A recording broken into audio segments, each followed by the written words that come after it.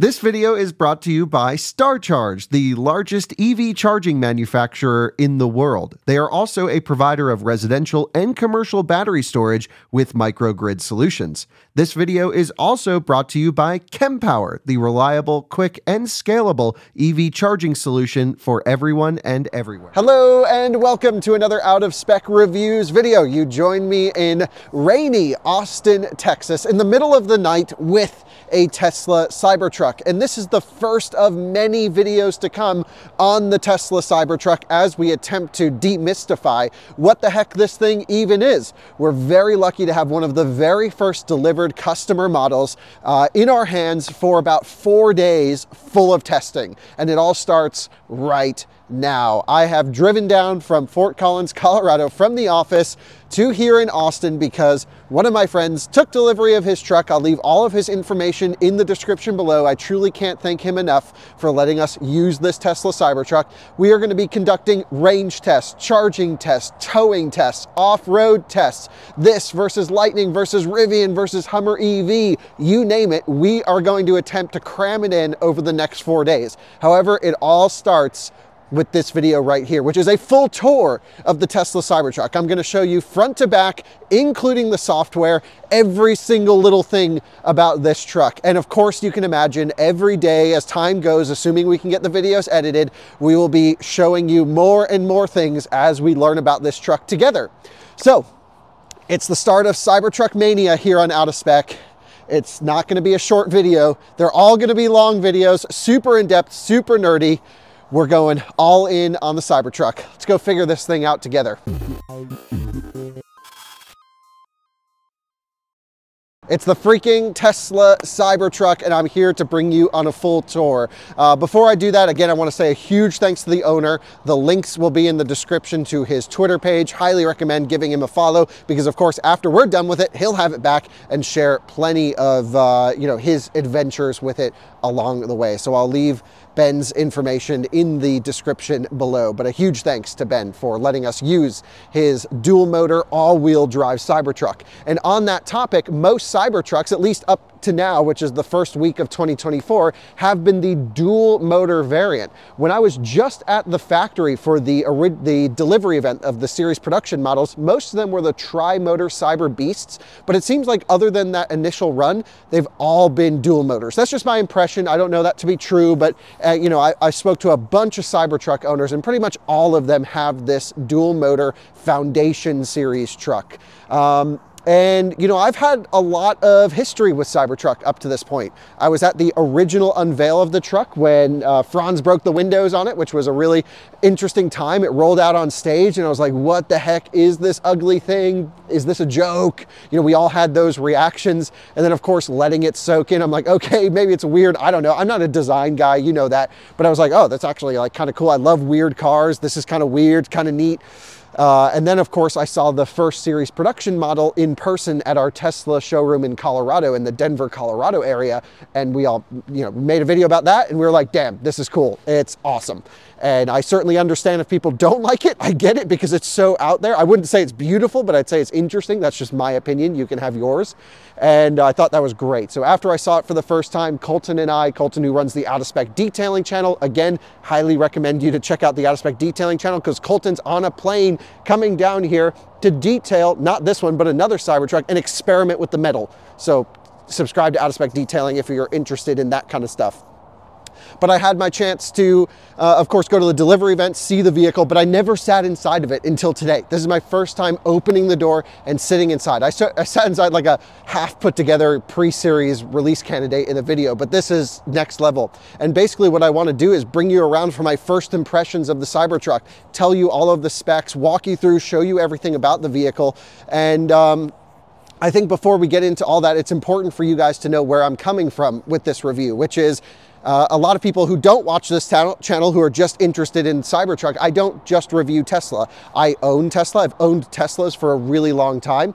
I have a Model S Plaid and a Model 3 Performance, so obviously I like the vehicles. I love EVs, but I hold no Tesla stock. I hold no automaker stock. I'm not here to make the Cybertruck look good. I'm not here to make it look bad. What my goal is through these series of videos that we're going to produce is just to present the truck with as much accurate information as I can and let you, the viewer, make up your own mind about each area of the truck. You know, being someone who's been able to drive not every single, but pretty much every single electric car on the road, I have a pretty good basis of understanding how this thing will stack up against the competition. And I've even arranged the competition in a later video that we're going to be filming in a couple days to go head to head against all of them, even off-road and towing, so that we can really just get some raw numbers on this thing. But it's important for, I assume, a lot of Tesla enthusiasts and stockholders watching our content to understand I'm not here to make this truck look good. And there's a lot of things off the bat I can tell you that are not good. And I will, of course, bring those up as those happen. But then there's some things that are just truly amazing and next level and unlike any vehicle I've ever experienced. And that's what we're going to do in this video, is dig into this. So I just wanted to lay that out up front so you guys know where I'm coming from in the next 10 or 15 videos that we have on this. None of our content is short. It's always in depth. And okay, enough of that. Let's get into the Cybertruck. And I think we really should just start by going around on a full circle. I was going to say up front, but I haven't shown you guys the back yet. So come join me. This thing is crazy. I've been calling it the triangle on wheels. Like I said, we've had it around Austin, Texas just for the last few hours. I still have not driven it, but Francie's been driving it, and it's just been, I don't know, Francie, how would you describe it? It's almost like we can't.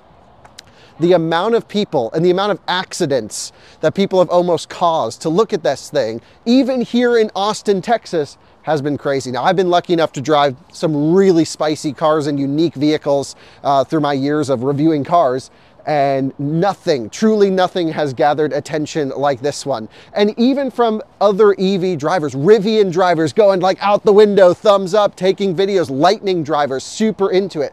And that's the thing that I think we don't do a very good job of on the internet to just the general car community, is it's a very harsh place in the comment section of YouTube videos, TikTok videos, Twitter posts about this car versus the competition. I called it a car, it's really a truck, but this truck versus the competition versus others.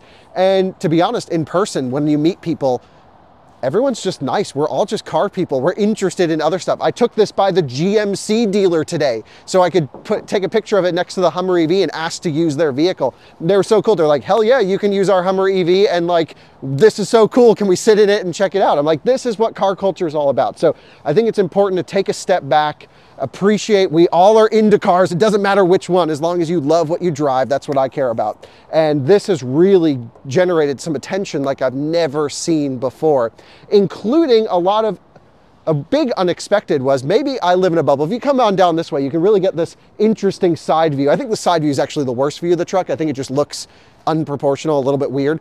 But we got a lot of people today who have never heard of the Cybertruck. Actually, over half the people I talked to today, and we probably talked to 40 or 50 people just being at parking lots, trying out different chargers and other stuff while we were preparing for our video series, just a little pre-research on it. And first of all, it takes you a long time to get anywhere because everyone's asking about it. That will wear off, as it does with every vehicle, I think. But so many people never heard of the Tesla Cybertruck. And to me, that's just like, how could you not know? We just must live in this bubble of automotive. And there's so many people who have never heard of this thing, which is really shocking to me, actually. I would say well over 50% of the people we talked to had no idea what the heck this thing was. They're like, one dude was talking to me about, he knew it was bulletproof, but he didn't know it was electric. It's like, what are you doing? Okay, enough of that. Come around to the front. Let's open this thing up. By the way, the whole material, the look of the car, one of the big talking points of the truck is the stainless steel. I believe 1.5 millimeters plus or minus. It's either 1.3, 1.8, but it's not the 3 millimeter thick panels that we originally thought it was going to be. And that's fine. I mean, it looks great. It does have a little bit of hollowness to it when you touch it or knock it in certain places, unlike here where this is really solid. This is quite boomy.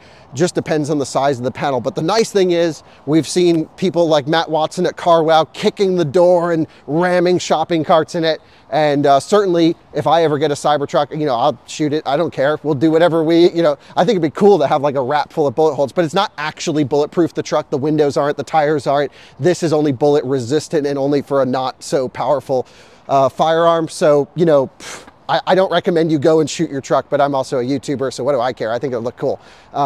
Anyway, opening up the front trunk. And interestingly, I'll show you the app for the vehicle in a moment, but there's actually a little latch for it somewhere right in the middle, and it's hard to find at first glance. Yeah, once you get the hang of it. So I guess you got to come up from down here. It's $101,000. I can do this. It's $101,985 right there for a Cybertruck Foundation Series dual motor all-wheel drive. The Foundation Series is $20,000 upcharge from the $79,900 base price. And what do you get for that? The early trucks are all Foundation Series. Well, first of all, you get some laser etching or some kind of etching into the metal. You get the 20-inch all-terrain tires by Goodyear, which this is a, I actually know some of the engineers at Goodyear that worked on this tire. They were saying it just was an amazing challenge to get this thing done. And maybe we can even do something with them to talk about the tires for this one. Pretty impressive that a 35-inch tire, at least on the tri-motor one, can do a what is it, 130 mile an hour top speed. This is like 112 plus or minus. And that's just crazy to me. And just riding passenger seat in it, how quiet they are on the highway is really next level tire. But you get those. I think you'll get some accessories, like maybe a light bar that will come in the future. This one's not installed. There's a vehicle to home solution where this vehicle supports bi-directional charging. Sounds like someone just had a major accident over there. I don't know what's going on, but we'll talk about all those things as we go. But the Foundation Series is like, basically the trucks just come fully optioned. So you're not getting $20,000 worth of nothing, but you are forced into having to buy an upcharged truck at the beginning, which, you know, I think is not unusual. You have your washer fluid right here. So if you come on in, I can show you some of these things. After I show you the front, we'll get into the nerdy details, but here's your fill for the washer fluid. There does not seem to be any filter in there like some cars have. So no filter here. Behind this panel is the HEPA filter. And by the way, we're also going to do an upcoming video, so comment below on this one. We're going to do a video answering all of your questions about the Cybertruck. So if you want to see the HEPA filter, if you want to know how high it goes from lowest to highest suspension, if you want to know what the wiper looks like at full speed, well, we'll probably put that in this one because it's hilarious. You know, we're going to do a whole video answering your questions because I really want to make sure that we demystify as much as what you're curious about with the Cybertruck. And again, it's going to be long, in-depth content. Now to close the trunk, I should be able just to push the release button right here. It will come down, latch in, and pull itself tight, which is great. I'm not going to get into the build quality on this particular truck. I'll leave that to Colton. He'll have 5 Cybertrucks here tomorrow to actually evaluate the differences of production models, and I think they're actually all customer delivered production models, so we can get a sense of that, but we'll leave that to Colton on the detailing channel. You have the world's longest series production wiper on a vehicle, which is just crazy. The thing is like a giant wet noodle. I mean, it's absolutely insane. It uses almost 1 kilowatt of power, and it's actually a double wiper on it, which is really interesting. So if you guys come up over here and just take a look underneath, you'll see that there's actually 2 strips of rubber underneath this thing, which is kind of cool. And is that true? I feel like it was true on one of the trucks that I looked at, but this one only has, no, this one only has 1 piece of rubber on it. Huh. I definitely saw another Cybertruck that had 2. Is it missing one, or does it just have 1? It looks like it almost might be missing a wiper. Maybe not. Hard to say. We'll have to do some more testing. We have other Cybertrucks to confirm this with. Like, that's what I'm saying. We have to figure these things out together.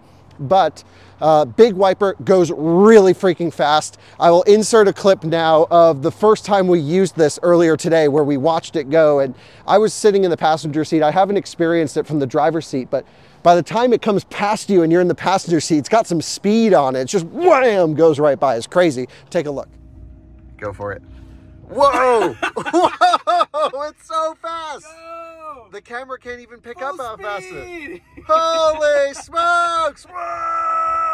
I know I'm nerding out about a windshield wiper, but it really is kind of cool. And what I'll probably do is go even more in depth on this wiper because I've started to understand some of its control logic, why it stays down sometimes to prevent water from coming up in a future upcoming video about everything, probably in that everything we know about Cybertruck, or to answer your questions. I don't know. So let's get into some nerd stuff. I want to talk about the battery pack first. And the battery pack in this particular one is 123 kilowatt hours, I believe, gross capacity.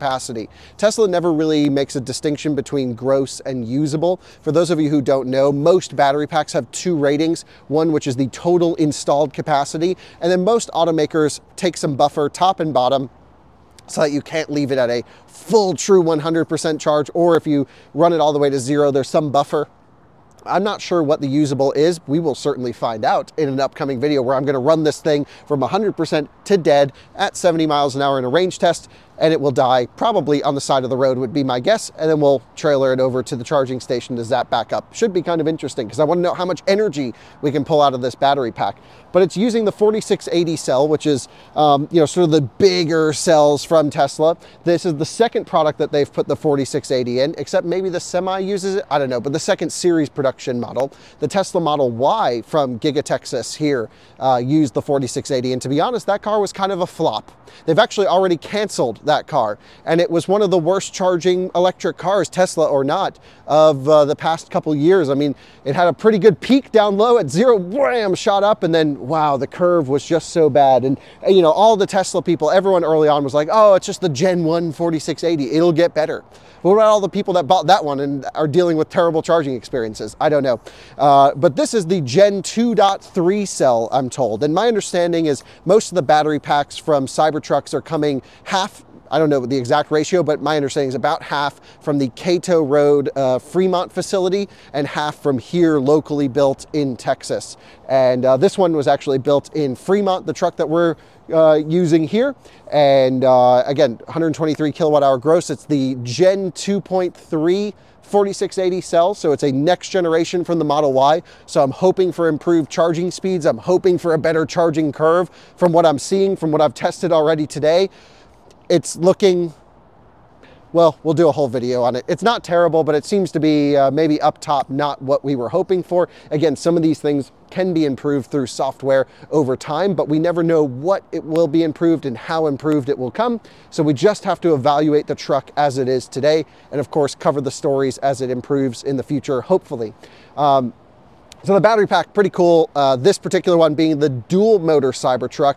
Actually, each version of the Cybertruck uses one permanent magnet motor and then a induction motor. In the case of the tri-motor version, the Cyber Beast, that's actually 2 induction motors. So bear with me for a second because the motor layout's actually kind of hard to explain or to understand totally, but let's, this is the dual motor one.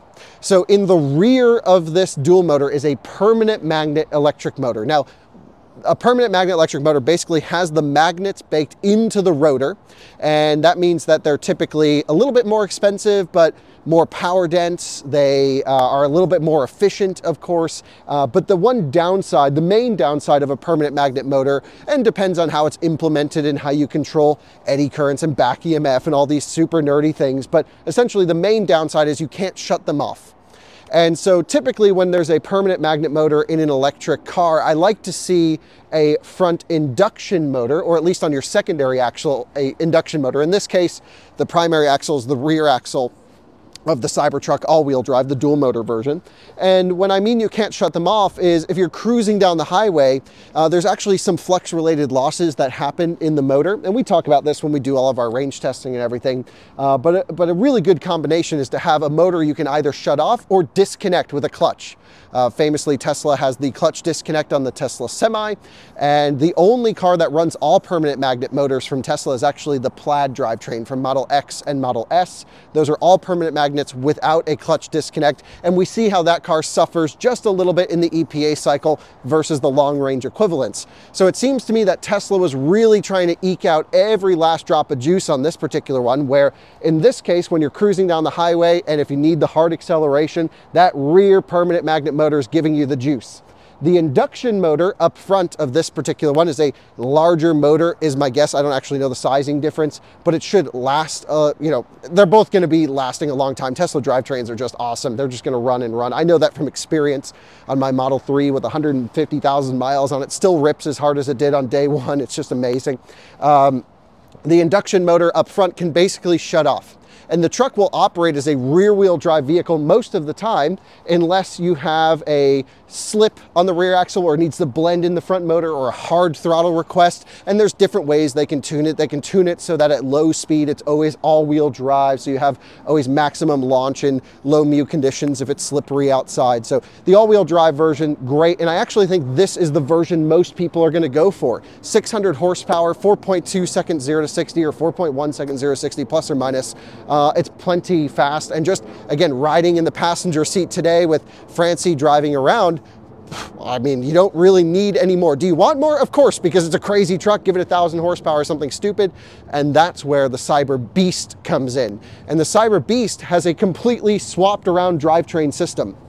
Maybe actually before I tell you about the Cyber Beast, I just want to mention one thing that we'll talk about when we do off-roading. This vehicle has mechanical differential lockers on it, and it has a electromechanical differential lock on the front and rear axle, so that you can actually lock the wheel speeds together. We'll go all nerdy in depth. We've actually done a whole episode on the Out of Spec podcast talking about the drivetrain options, really in depth, really nerdy, but I wanted to put some of that in this video. In the Cyber Beast version, the front axle becomes the primary axle in terms of a cruising axle, but it becomes a permanent magnet motor on the front with a physical mechanical locking differential up there. And so I guess, I don't know for sure, but I think the rear motor of this one becomes the front motor of the Cyber Beast. I would imagine they would do that just to save cost. Probably needs a little bit different gear ratio or something, but yeah, why not just reuse the motor? I don't know that to be true. I can't wait to dig into the parts catalog. In the Cyber Beast, the rear motor now becomes an induction system, and it's actually 2 motors. So it's a tri-motor Cyber Beast right there. And actually the left and the right motor are no longer mechanically linked. So you have the option and the ability for full torque vectoring. And I just think it's a really interesting situation to develop an entirely new rear powertrain for the Cyber Beast that Tesla didn't have in their lineup. I thought they were going to use a plaid drivetrain in this thing. That was my guess. Reduce cost, speed up production. But yeah, perhaps I don't know what the decisions that led to it were, but they decided to make their own new rear motor for this particular one, for the Cyber Beast. And then we get a dual induction system. And that's the one that can go 0 to 60 in 2-point-something seconds, and it's insane. And I just want to make a note about the Cyber Beast. All of the reviews that we've seen on YouTube, the fantastic videos, I'm not sure if we should call them reviews or not, but I really enjoyed all of them. The Top Gear one, CarWow, Matt Watson, Marquez's video, and of course, Jason Camisa's from Haggerty. Those were all fantastic pieces of content, all on the tri-motor variant, where most every Cybertruck that I can tell, just by talking to people and figuring out, is currently of the dual motor variant, and the tri-motor one will come at the mid or second half of 2023. So we really aren't sure, and we haven't really seen, 2024, excuse me. We haven't really seen what the heck the dual motor is all about. And I'll be walking you through that together. And then of course, when I have a chance to drive a Cyber Beast, which is the one I would want to buy personally, because I'm an idiot and like to go fast in giant triangles, metal triangles on the road. Yeah, that would be, we'll be able to cover that at the time when it's possible to do so.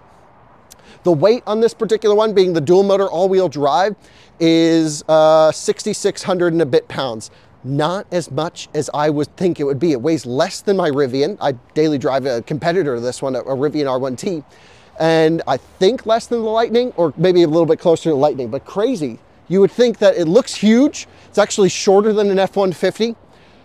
I mean, it's sort of a mind warp being around this vehicle because it looks so big, and then you park it next to an F-150 and you're like, oh, okay, it's actually kind of like a normal sized vehicle. Has rear steering, currently only active up to 3.5 degrees, something like that, but soon with a software update coming, it should activate up to 10 degrees of rear steering, which matches Mercedes EQS SUV and some others as well. So not necessarily class leading, but it definitely should have it. Rear steering is magical, and even with the 3.5 degrees it has now, it's really fun watching that rear axle move around. And of course, when I get into my first driving impressions, I'll talk about the differences of everything, and of course go deep into the steer-by-wire system. There's so many technical components to dig into on this particular one, but let's just continue with the tour and maybe give you some more tangible information before we dig back into some nerdy stuff. If you could bring the phone just a little bit closer so we can unlock this thing.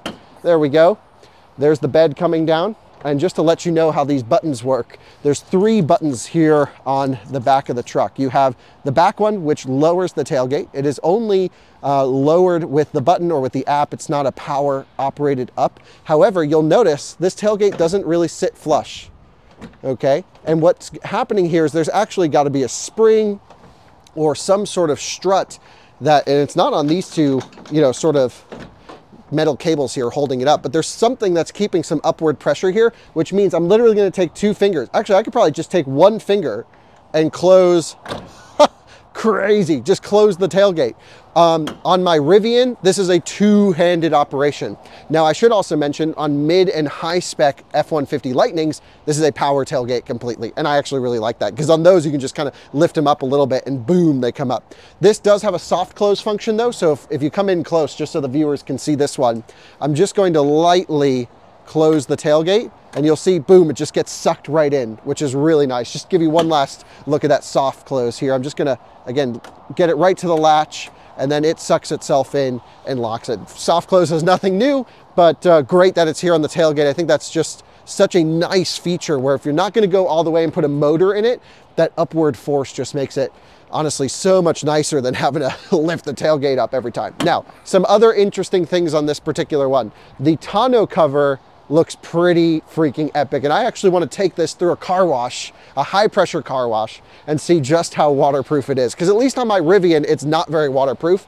And I'm going to hit the up arrow. You can see it does an express open when I click it once and bam, it goes all the way up, comes down, revealing the rear view of the vehicle, which means when the tonneau is closed, there is no rear view out of the Cybertruck through the physical glass window. And we're gonna do a video where we test the efficiency with and without the tonneau open and closed. So just giving you some hints as to what's to come, because I think it's actually gonna be a pretty big hit on this particular one from an airflow perspective. So it means that you really gotta get used to that digital rear view mirror. And of course, I'll show you how all of that works.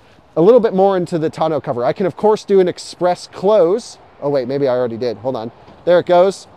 One click, express close. By the way, beautiful lighting inside the bed here.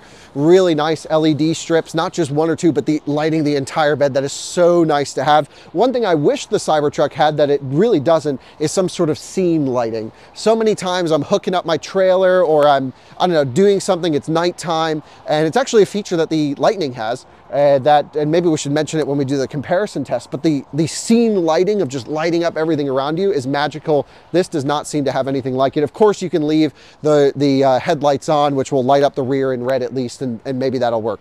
More on the tonneau. If I push and hold the tonneau button, I think you have to come back again because the truck keeps locking. My phone is set up as a key.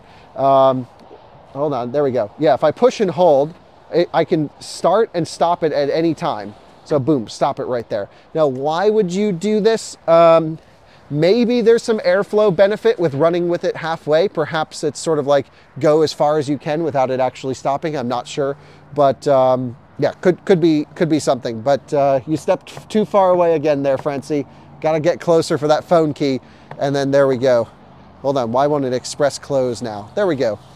Yeah, just open and close buttons. You'll get used to them. Nothing super crazy cool. The one thing I will say is I have opened and closed this tonneau a bunch. It is solid, it is precise, it is so nice. You can of course stand on it. We've seen other reviewers do that. I'm certainly not wanting to slide off of this thing or damage Ben's truck in any way, but it seems like this is really a solid piece of material covering. And it's just so nice to be able to put things in the bed and lock them in. Okay, so that's just the tonneau cover. I feel like we spent 3 minutes just talking about this. This video is gonna be crazy. Let's open this thing up all the way and let's come on down here. There is some underfloor storage in the Cybertruck and we have it full of our crap right now. And so perhaps when we do the Ask Me Anything, we can show you what this looks like completely empty, but it goes deep. We cleaned out the interior with all of our filming gear and laptops and whatnot and stuffed it back here. And that's just to show you how much room is truly in this underfloor storage. The one thing I would have loved to see back here, which is actually something my Rivian has, is a rear spare tire. And what's nice about the Rivian R1T is it actually holds a full size, full all-terrain size 34-inch tire. In this case, it would need a 35 in the underfloor storage. I'm not sure why Tesla didn't make that a priority, especially with a vehicle that I would think would be designed for adventure and off-road and excursions. Why there's no built-in spare tire option. I think that's really actually kind of a miss. And so Tesla will sell you an accessory, which is like a strap with a cover for a spare tire. And really all you have to do is throw that in your bed. And now your accessories, your bed space is decreased because you're just carrying around a spare tire in the back. And honestly, for off-roading and adventures, that's what I would do. I would want to have a spare tire. I can't tell you how many times having a spare tire has helped me out in the past, especially if you're going to be doing any crazy wheeling and just snag a rock the wrong way or do something. You never know what's going to happen in the middle of nowhere. You got to be prepared. I think that's actually a miss on this particular one. So much to continue talking about on the bed. I also want to mention, if you take a look down here, there's some great tie down points all throughout the truck. I wonder why the lights shut off on this thing. Let me see if I can open the door. There we go. Just had to unlock it again.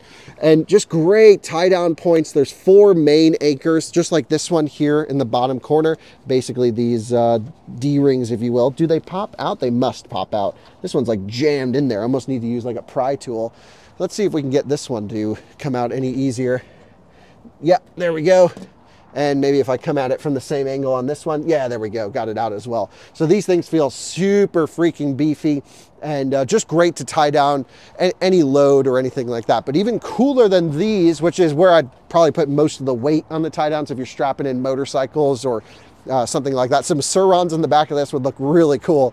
You have these awesome sort of additional tie down points. Now this particular one is a bottle opener, which is kind of cool. So if you're out camping or hanging with your buddies, you can crack open some Michelob Ultras and celebrate with your Cybertruck. But right here you have a sort of T-channel lockdown switch. So I don't know if you can come and zoom in on this particular one, but you can see you can adjust the point through this entire track system and slide it forward and back. And I think that's of course a really nice feature just for ultimate flexibility. You should also be able to mount any kind of adjustments or accessories all throughout these mounts, which I don't know if any have been released yet, but I think on the Tesla website they will show you all of the accessories and those will be there. We're not done with the bed because there's a whole bunch of other stuff you can do back here as well, including power. And I don't know if those come up on camera pretty well. Oh, they do. We have 2 NEMA 515 outlets and we have a NEMA 1450 outlet. This is epic. So one of my favorite things about owning my electric pickup truck, my Rivian, is being able to have a 135 kilowatt hour battery pack that I can bring with me anywhere. It's a mobile giant power station. The problem in the Rivian is I'm limited to only 120 volt outlets. And you guys know me, we're always reviewing cars out in the middle of nowhere, doing range tests, running stuff to 0. How cool would it be if I could have a truck that could actually charge at 40 amps continuous on a 50 amp circuit to output power? And I think it's just over 9 kilowatts you can do through that port, which is pretty amazing. So we are going to be trying that. I brought an EVSE, a mobile connector that can do 40 amps continuous because the Tesla one can only do 32 amps. This one comes with an updated mobile connector that allows for the power sharing function. But yeah, no, not much to talk about there. Functionally, it doesn't look too different than the previous one. It's just black instead of silver. It's just an updated design as far as I can tell. But yeah, how about that? You get a NEMA 1450. The F-150 Lightning also has 240 kilowatt port on their vehicle, but I think it's only 7.2 kilowatt output, 30 amps plus or minus. This is the next level. This is what EV owners want. This is what we're all used to. This is the correct port. No stupid dongles to charge another electric car and tripping circuits because you didn't derate it. We got a freaking NEMA 1450. And of course, I'm going to try and max it out, see what happens when we put a full load on this thing and maybe even let it run overnight charging another car. Really stress test the power electronics on this particular one, which is awesome. So what else should we say about the bed? There's a range extender thing that might come in the future that's supposed to lay back here to give you more energy. I think we've already done a whole podcast on the range extender battery. It's not available today. It's just a sort of, you can pre-order it type thing. I think it's not my favorite idea on the planet. I think it's going to be a little bit of a pain for service centers to lift a 1,200 pound, maybe 100 mile plus, it should be about 40 something kilowatt hours, 50 kilowatt hours in the back of your truck. We've done plenty of podcasts on it and plenty of videos on it. Not worth talking about it much at this point. And it just is not here today, so we can't review it. Let's not put it in. I don't think many Cybertruck owners would go for the range extender. I personally would, just because I want the most amount of range while towing, and you guys know I tow all the time. But it's just going to be a reduction of payload capacity, a reduction of space, and increase in cost. I'm not sure how it'll charge. I'm not sure how the thermal management system works, and Tesla's been very quiet on that particular one. Come around here to the side. Let's talk charging since we're already talking battery packs. I already let you know about the 123 kilowatt hour main high voltage battery pack. The way that battery pack is set up is in essentially 4 sections. They are in 4, again, I'm using plus or minus because battery voltage is never constant and it changes across the discharge curve. For example, it could be 600 volt dead or 900 volt full. I have to check the operating voltage range of the Cybertruck, and trust me, I will. We will know all these things by the time I'm done with it. But there are 4 bricks of roughly 200 volt nominal sections of the battery pack, basically wired in series to increase and double the voltage each time, or I should say to add 200 volts each time. So when you have the entire truck operating in series mode, is how the service mode explains it. I'll show you that here in a moment. Then the truck is roughly an 800 volt system architecture. Now, what's interesting is Tesla's charging infrastructure is not 800 volt system or an 800 volt operating range. The maximum any supercharger installed today at the time of this recording can do is 500 volts. And I think it's actually like 467 or something is what it actually communicates. So how do you actually charge this thing? And by the way, all the commenters will be saying, well, version 4 is 1,000 volts. Trust me, version 4s have not been installed yet. We've only seen the dispensers, the posts. They're taller, they have the longer immersion cooled cables, and it sounds like we've only seen the first generation. Those will actually get improved. But those, at least today, at the time of this recording on January 3rd, is it, Francie? Something like that. Second, third? I don't know. We're into 2024. It's something like that. We're not sleeping. We're filming Cybertruck stuff. It is... yeah, no version 4 charger has been announced. So anytime you plug this truck into a high output supercharger, it actually has to split the pack voltage. So you'll hear a ka-chunk, and I did it earlier today. It was really interesting. You plug it in, contactors click, and then you hear a ta-chunk. And then the truck actually splits the battery pack from 800 volt to 400 volt. And they basically run in parallel, 2 separate battery packs versus in series. This is not the first, or I should say it's actually the first series production vehicle to do it in this way, but there are 3 notable vehicles on the market that also do this. Hummer EV is one of them. It does it in the opposite way, actually. Hummer EV is a roughly 350 volt nominal operating system while driving. And then when you plug it into a high voltage charger, it actually doubles the voltage, goes up to about 700 volt nominal, maybe just above that when it's fully charging. And the PPE system, like the new Porsche Macan Electric and the Audi Q6 e-tron that are coming, also do it in this way. The Germans call it banked charging.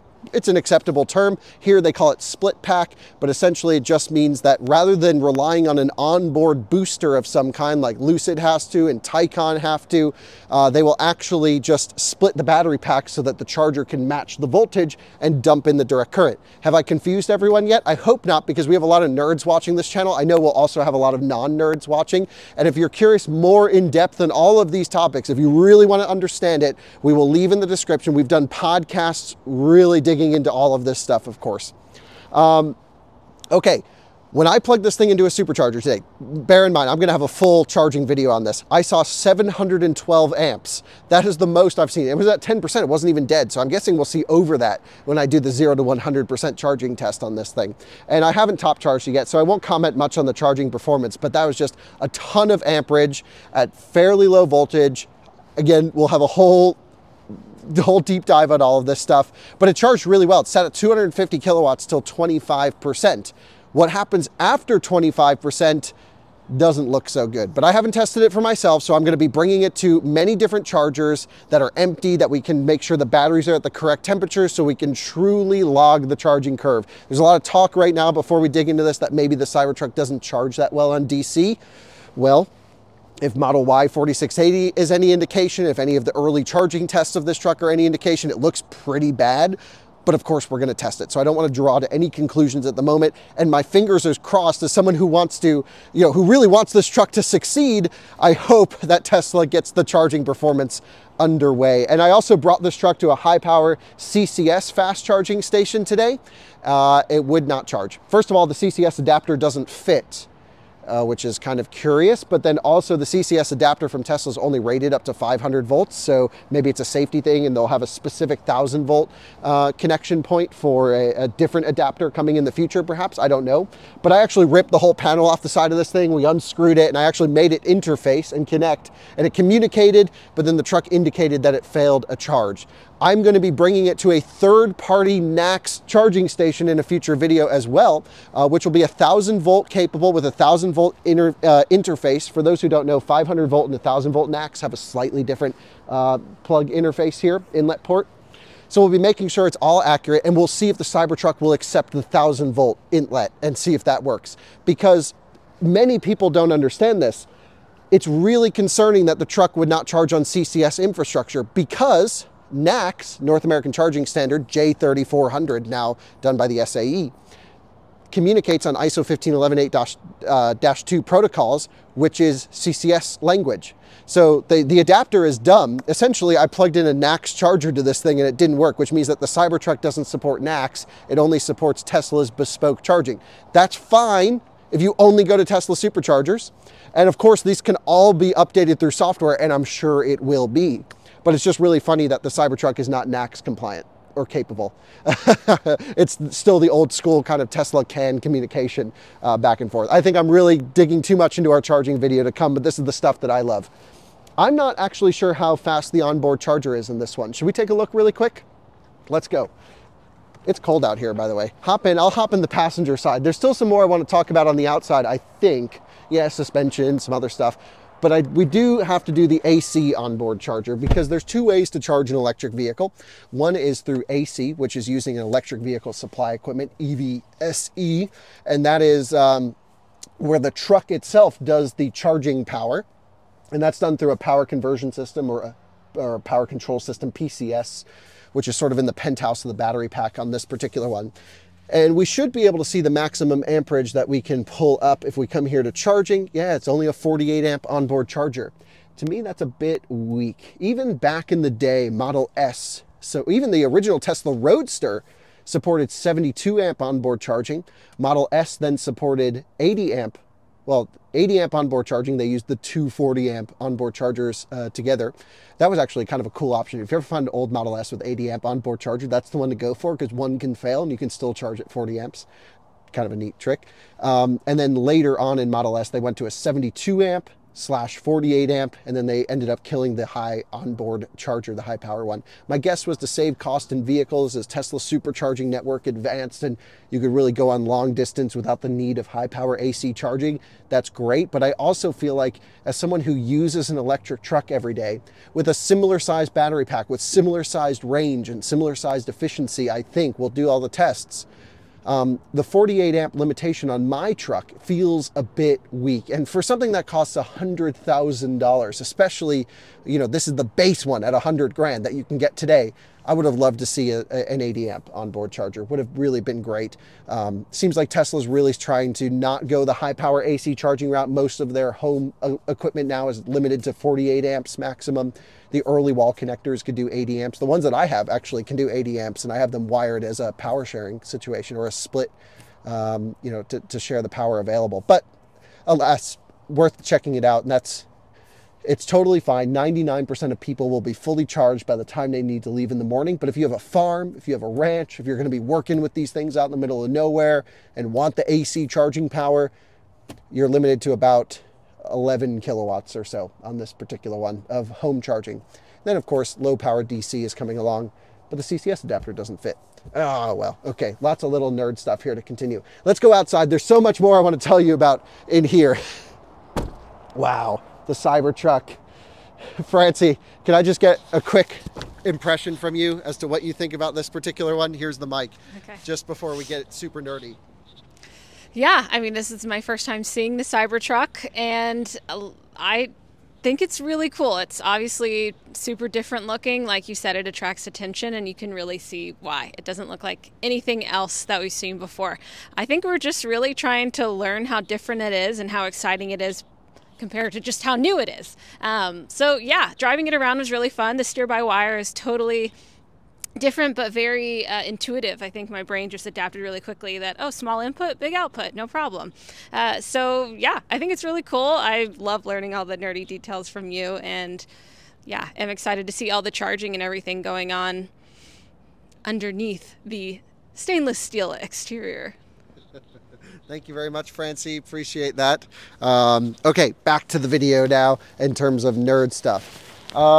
We've mentioned Powertrain. We haven't really mentioned thermal management system yet. This one uses a heat pump with sort of an octo valve technology, or maybe even more now. I'm not sure what they're up to, but Tesla, the one when I think about Tesla, it's kind of weird, but the one thing that I think about their core competency in, of course, is charging infrastructure and being able to deploy, and everyone on the supercharging team really is just honestly wiping the floor of the entire industry. They are building some of the highest quality chargers, putting them in some of the coolest places, and providing a great charging experience for EV drivers of all makes and models starting now in 2024. But the next thing I think about with Tesla is thermal management. The thermal management of an electric vehicle is the most important thing to efficiency, other than, of course, shape and aero. Thermals are key to providing a great charging experience on long road trips, while towing, while using the truck hard. And I have not really done too much with this truck yet, but I can already tell you the preconditioning logic was right on point. And it's a day one truck, basically. It's only had one software update since new, and it's a very early build. And it's like, damn, they just get the thermals so right on this thing. The cabin heat rips. It's so hot in there. The AC system rips. They have nailed this. And actually, one thing that's kind of interesting, speaking about the cabin heat, I've never experienced this in a vehicle before. We were just moving around here, filming it, I don't know, getting it all staged for this shoot here, and it was so cold outside. It actually feels like it's warming up almost, or I'm just getting excited about the Cybertruck running around.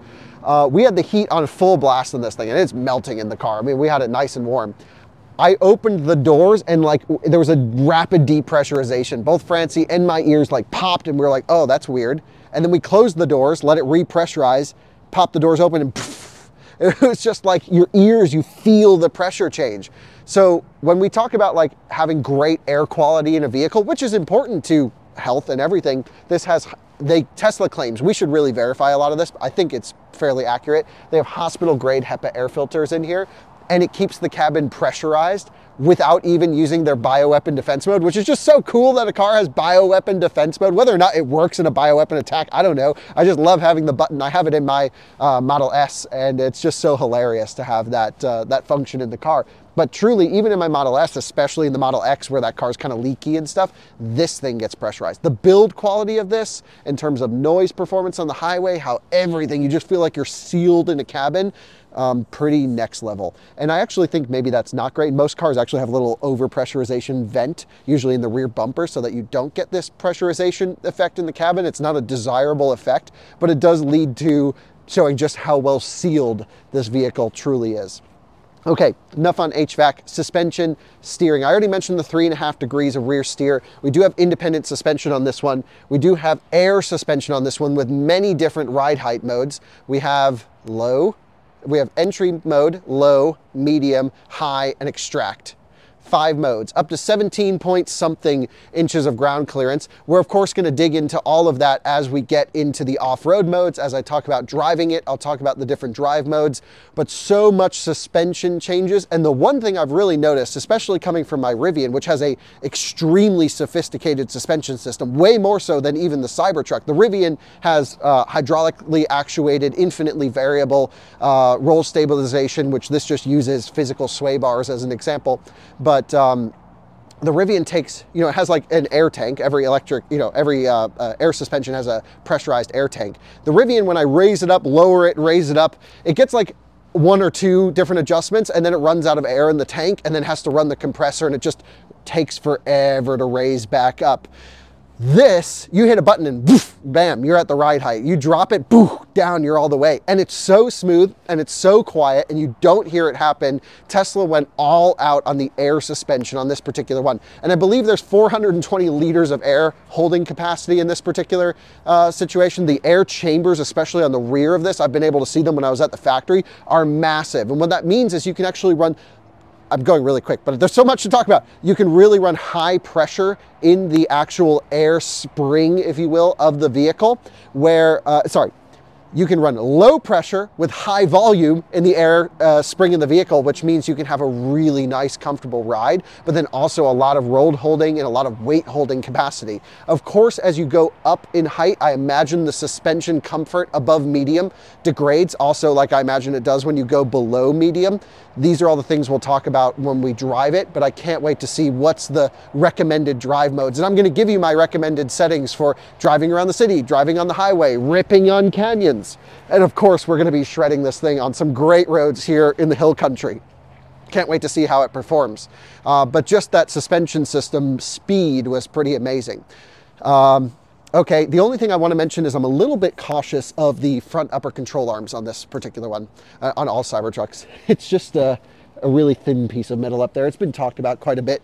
I was looking at them today versus the Hummer EV and some other things, and I don't know, we'll take it off road. We'll see how well they hold up. It's not necessarily a major issue yet. We'll see how they hold up over time. Tesla and front upper control arms have never been great. Model 3s are known for lunching them left and right. It's just a known fault of that one. I would have thought they would have overbuilt it on the Cybertruck.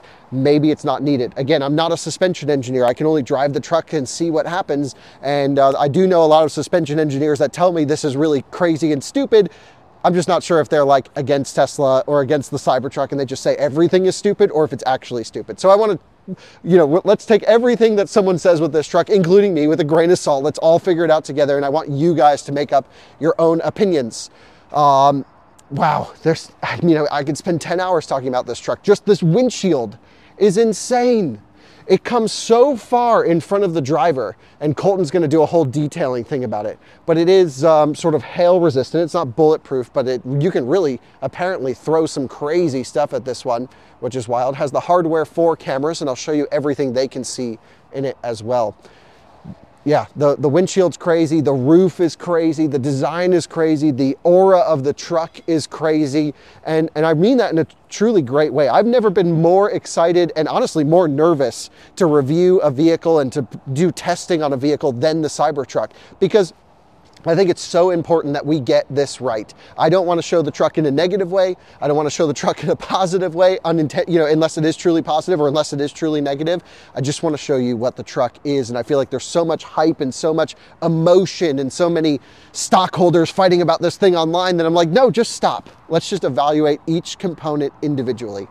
And I think with that, let's jump in the vehicle. By the way, again, I haven't driven it yet, but just sitting here in the parking lot listening to the sound system, holy smokes. 15 speaker sound system, 2 individual subwoofers that just rip. It was crazy. Really good sound system. I always say that our Audi e-tron with the super mega upgraded Bang & Olufsen in that one, the BMW iX with the Bang and, well, what does the iX have? Bowers & Wilkins. Our Audi has Bang & Olufsen. Those are both amazing. The Bentley name system is amazing. Some Acuras have some really good systems. This is up there with the best of the best. I don't know, unless I do a side-by-side comparison, if this is truly the best sound system I've ever heard, but this is one of those vehicles that you spend $100,000 on a sound system, and then it also comes with the truck. It's really good in there. The sound sage, the clarity, the separation. It's whoever is doing the Tesla audio system, props to you guys, because this thing doesn't have to have a good sound system, and it absolutely sets the benchmark in a truck. Absolutely sets the benchmark. And before that, actually, my Rivian's Meridian system is an amazing system, great system. This just blows it out of the freaking water. I can't ever review a sound system for you guys or have you experience it, because it would just sound like your MacBook speakers or whatever you're watching this on. But really amazing sound quality in this one. I can't stress that enough. I could just sit here and listen to music all day. And that's what I love about a vehicle, especially one that's as comfortable and well sealed and as quiet on the highway as this one. With that banging sound system, you can just cruise. Okay, I'm gonna have you guys hop in the back here because I want to go through some software stuff. I feel like a lot of Tesla people love their Tesla, including me, for the integration of software and hardware. And it all starts with that 18.5-inch screen that's right in front of you. Now, you will also notice that the Cybertruck is at 13% state of charge, and I'm sure you can imagine why. It's because I will be doing a lot of charging tests, and most of the charging on a road trip is important at very low states of charge. Before we get into the screen, I want to also just mention to you this seat. We have spent 5 hours driving this truck today. Again, Francie's been driving. I've been in the passenger seat. Ben's been driving a bit. This seat rocks. It is a great seat. It's not a massaging seat. It is heated. It is cooled. The heating is good. It doesn't like burn you. It's not like Volkswagen seats. Those get really hot. I love Volkswagen heated seats and cooled seats. They're not quite at that level. But the shape of the seat, the comfort of the seat, really, really good. No complaints. I really actually like, I don't know if you can see this over here, Francie, but this jut out of the seat for me fits perfectly in sort of my neck cutout. So I just fit so nicely. The material is nice. It feels a little bit thicker, a little bit stronger than the Model S material. A little bit firmer padding than what's in the Model S and X. Nice stitching. It's not all perfect. You can see the seat here touches the center console, and occasionally when I would move around in the seat or hit a bump, it would rattle or sort of squeak here. I wish they put a little bit of felt on the side of the seat. Just little optimizations that, like, you know, a typical German company that obsesses over NVH and all these little areas would take care of. Okay, it's a Tesla. We knew there were going to be some squeaks and stuff, but other than that, the only other rattle that in this entire truck is the back seat bench, especially when someone's in the middle seat and pushes back. I don't know if you can do that, Francie. Yeah, let's do it. I can just give you the impression of what's... Can you hear that? Yeah, so that's just on this particular one. But we have to mention it because this car does have it's a factory delivered car with a squeaky back seat. But other than those two things, the truck is solid. There's no creakiness when going over bumps or undulations or pulling into one of those parking lots where you almost, you know, feel like you're going to lift a wheel, but you don't. And partially that's because this has such insane body stiffness. Just listening to Lars, one of the lead engineers of this truck, explain it to Jay Leno and others that he was on camera with. Wow, it just seems like the truck is stiffer than a sports car. And so I can't wait to, stiffer than a McLaren P1, not just a sports car, one of the, or was it a McLaren F1? I think he said P1 it was stiffer than. Crazy. Can't wait to test this out and try it out and experience everything. Okay. Should also mention the range. We haven't talked about that. The range is stated at 340 miles on the Cybertruck dual motor. This truck will not do 340 miles on a charge in any reasonable driving cycle. You might be able to do it if you drive 30 miles an hour all day. And the reason is a couple things. Of course, Tesla always maximizes the EPA number to get the biggest number to display.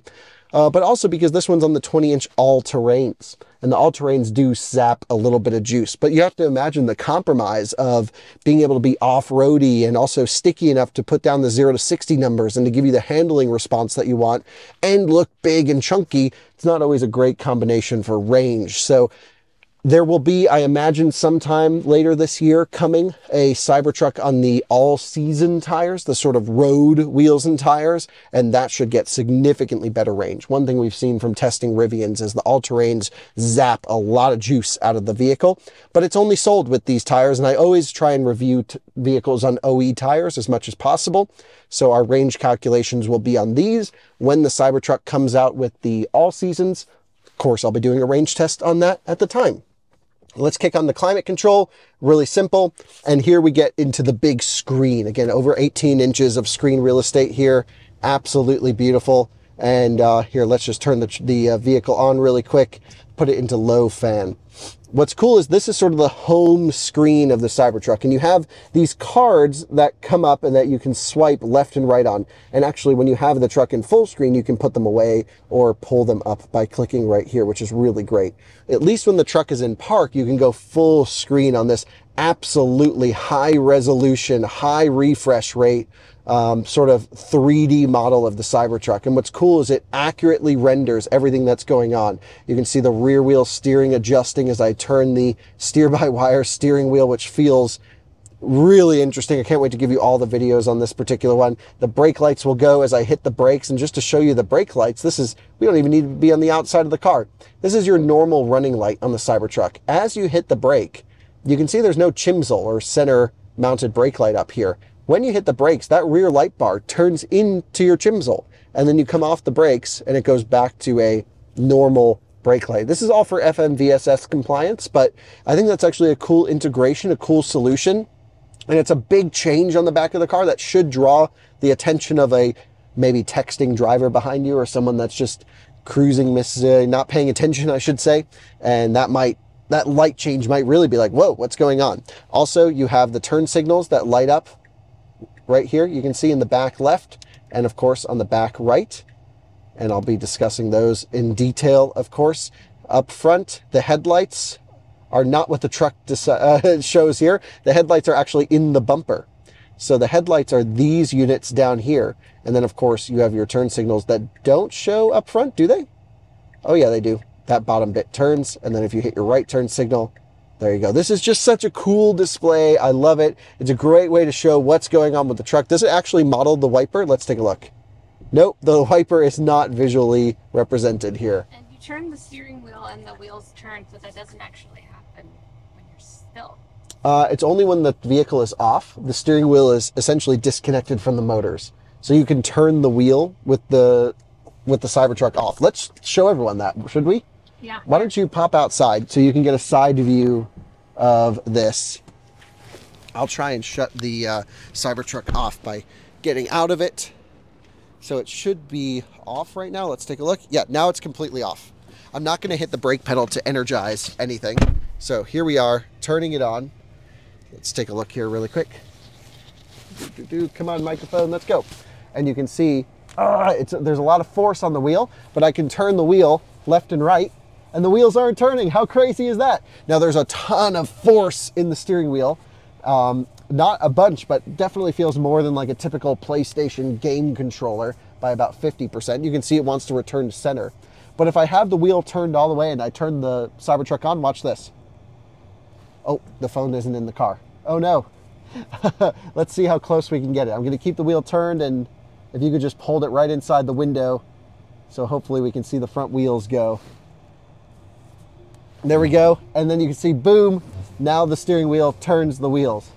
So cool. Now I don't want to just dry steer Ben's truck all day long and wear out the motors, but I do want to dig into it. Now the steering has become really light and the wheels do turn, and the whole truck shakes when you turn it because you're turning these massive 35-inch tires around. And the way that this steering works, which is really wild, is there's no mechanical connection between this steering wheel and the front wheels like I showed you.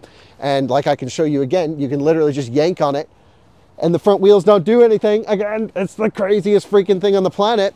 And it's actually the first series production car to have steer-by-wire without a mechanical backup. There were some other cars that had steer-by-wire. It's not a new technology. A lot of things are by-wire, but there is no mechanical backup. Does that scare you? I don't know. To me, didn't even really think about it while we were cruising around in the Cybertruck today until I realized, oh yeah, steer-by-wire, there's nothing connecting the wheel. But then you think most cars that I drive today are brake-by-wire or accelerator pedal-by-wire, and I'm like, whatever. Leave that up to your own imagination. I'm not here to convince you that this is better or for your case, but I think it's a really interesting topic, and I can't wait to experience it and drive it.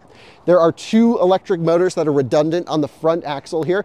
It's done by a supplier, I think Bosch, led by Tesla Engineering is my understanding. I'm throwing Bosch out there because I think they were working on something like this, but I don't know that to be 100% true. I think it's just likely. But essentially you have a normal steering rack. There's nothing unusual about the rack down there other than there's no column. So you have redundant signals that come from the steering wheel to the electric motors that force the front axle to turn left and right. If one motor fails, you have another motor that can do both. And then you have a rear motor that can turn the rear axle. Again, currently only about 3 degrees. Maybe Tesla said 10 degrees coming in a software update. But again, we can only review the truck as it is today, and it is an early one. So the steering system just seems incredible. Back in the truck we go so that we can get into more software stuff. By the way, to open the doors, these little squares on the side, you push it in, and then there's a plunger that pushes the door out. And before we actually open it up, maybe quickly I can just show you guys, where's the plunger on this one? Right here.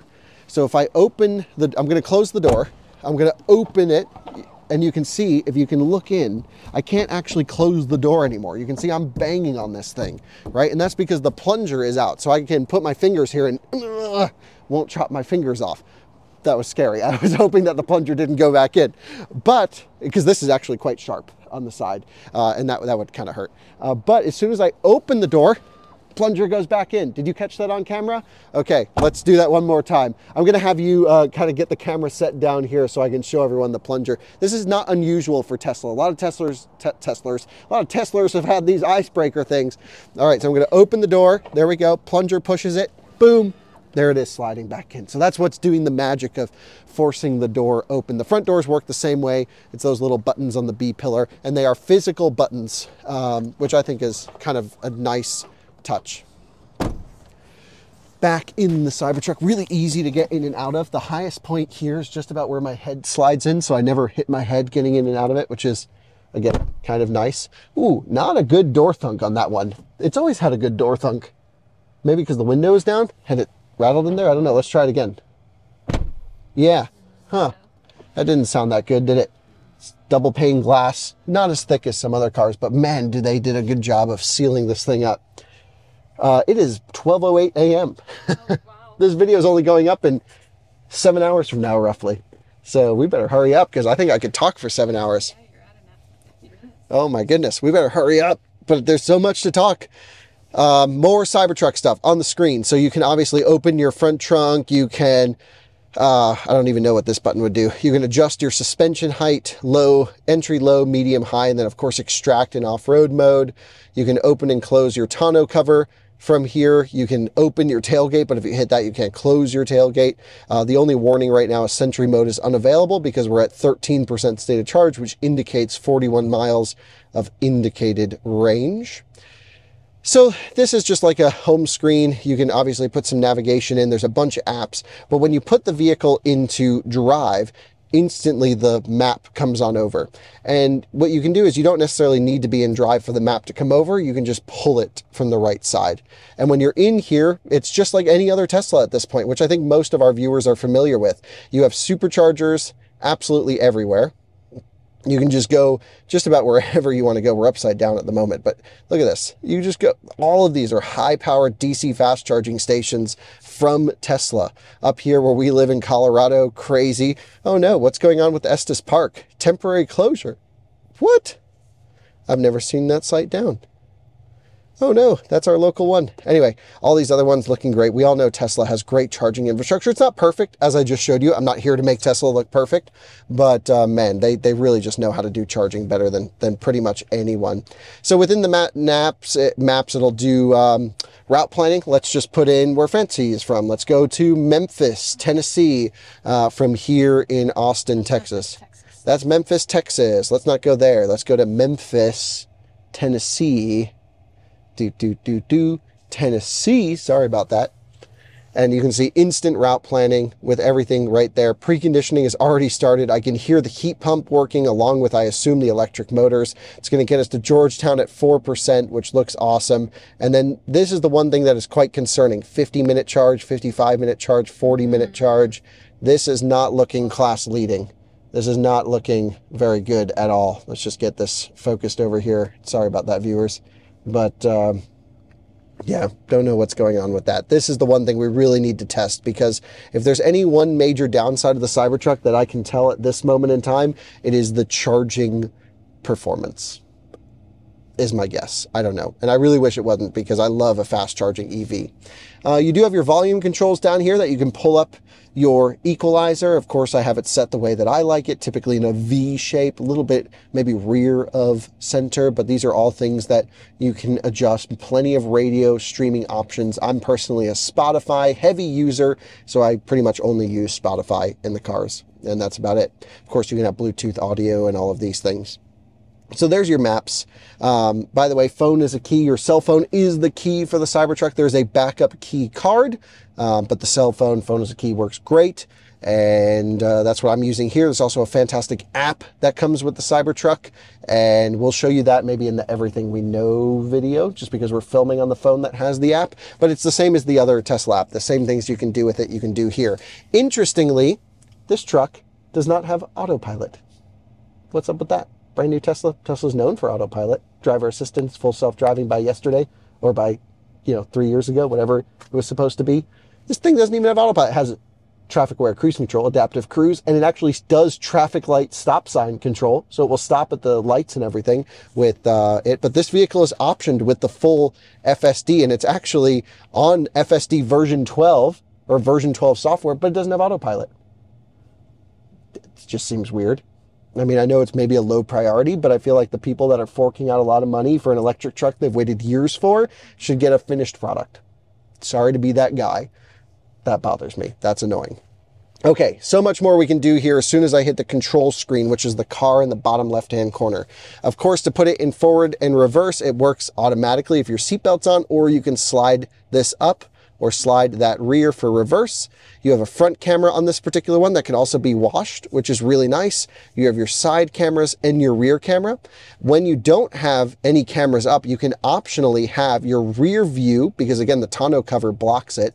And even when the tonneau is closed, man, it's just not a good view out the back. You can put your rear view up there or over here. I haven't driven it yet. I haven't decided where I like it. At least here, it's a little bit more out of the way, not really bothering anyone. And I think that's pretty good. Ah, the Kia Soul has decided to join the chat over here. Okay, very interesting. Let's put this back into park. Now you have sort of a limited view of the other menu that we had before over here on this side. Inside the controls menu, you can adjust your mirrors. You can adjust your steering, which actually in this truck doesn't work. We've found the steering column does not adjust at all. Nothing we can do to get this thing to adjust. It's supposed to use this scroll wheel just like every other Tesla. Doesn't work. Not sure what's up with it. Not good. But the mirror adjustment does work, so we can use the adjustments to adjust these rather large mirrors that are triangular in shape, just matching with the Cybertruck. You can see I'm moving it over there, and it's going up and down, no problems at all. You also have mirror auto tilt, auto dim, auto fold, and heated mirrors. I can click the HVAC here and turn on the heated mirrors on this, so if you have ice on the side of the truck, you're good. You also, of course, have 2 levels of heated yoke, a heated windshield wiper section, I think is this button right here. It's not a heated windshield, but it's just a placeholder for where the windshield wiper sits to melt the ice off underneath, and of course a defogging and a defrosting function for your front glass, which is a really thick piece of glass, so you need a lot of heat and a lot of defrosting power up there. Okay, we know we're moving all over the place. We have a car wash mode that will let's see, yeah, just normal, same as the other cars. Lets you go into neutral, which is cool. There's also a neutral on the shifter if you want to, you know, just coast down the highway. Fold your mirrors. This is where you adjust your ride height. Tonneau. There's a lot of multiple places to do a lot of things. Window locks, screen brightnesses. There's a glove box. We can hit tap to open. It sort of folds out like a tray. That's over-engineered. That's stupid. What do you think, Francie?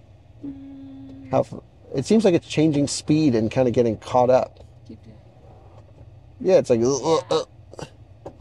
and then, I don't know. It already worked before. Okay, it's just like you're gonna get jammed in the knee when you open that thing. Whatever, not the end of the. If that's what we're complaining about, I think Tesla's doing just fine here, so no issues on that one. So that's your main controls.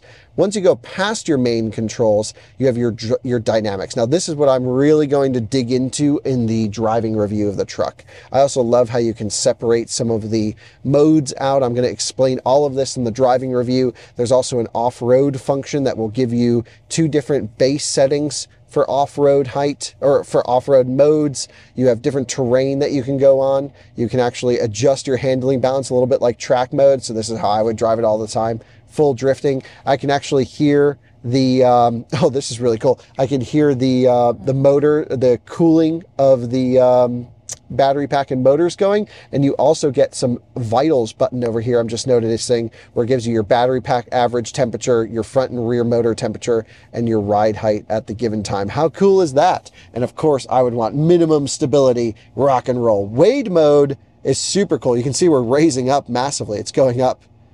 Whoa. So this thing must be going to the moon right now. It's so smooth. You don't really even notice. Wade mode pressurizes the battery pack. And I think when we do the everything you want to know about Cybertruck or answering your questions, I want to know what noise that makes and how that all works. And I'd like to drive it through water. Essentially, this pressurizes the high voltage battery pack so you can wade through water without any of the, you know, sort of pressure relief valves if there's a thermal event giving way or having any major issue. And that's such a cool feature. And when I saw that, I'm like, damn, that's awesome, because now you're utilizing existing air compressors on the vehicle, which is for the suspension, to pressurize the high voltage battery. It just needs a little bit of air. There's an extra, I think, snorkel valve, or snorkel is what they call it, something like that. Just seems so smart, so cool. This is why Tesla freaking blows away anyone. No, you're never going to find like a Mercedes putting a wade mode in their car. You gotta love it. And like who, you know, like someone definitely is gonna drive this thing through the ocean for a YouTube video. It wouldn't be me, but you know, someone drove a Plaid underwater, I think, for a video. You get stupid people and it's kind of fun, whatever. Let's have some fun. Just try not to hurt anyone in the process. Towing and hauling, really important to me. There's a trailer mode as well, which when I pull up trailer brake with scroll wheel, this is great. So I can hold the right scroll wheel to engage the brakes. I really love this feature from my Rivian, actually. I have a trailer brake boost. I'm not actually sure what this does. Quickly engage more trailer braking power. After the boost, trailer braking power then gradually increases to the maximum set in trailer brake gain. Ah, interesting. So this is like, maybe you set your brake gain normally, but then as you hit the brake pedal, boom, you're good to go. There's also a trailer light test function. I think that's really cool. We'll be trying that. There's adaptive regenerative braking. We'll be talking about that when we're towing. I think that adds even more regen to add to a consistent experience, which is really cool. But I really love this right scroll wheel with a trailer brake. It's like if you're in an emergency situation, you just need to hit the brakes and boom, you're good to go. So I really, really love that. So let's take it out of trailer mode. We don't need it anymore. Charging.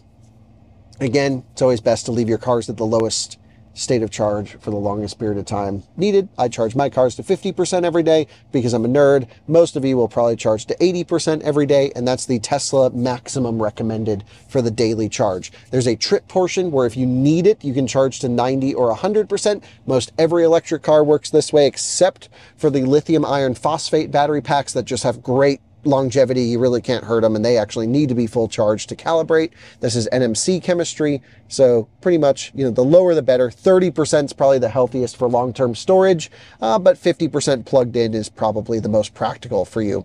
You can also set your here, let's go back here to charging. You can set your you know, start charging or your departure time as an example. You can schedule it so preconditions on the time. All of this is normal Tesla stuff. We won't dig too much into it. I do love how they give you supercharging tips, which is navigate to the charger so it can precondition, arrive with low state of charge, leave space between cars only matters on version 2 superchargers. The rest will do site level power sharing at the entire site.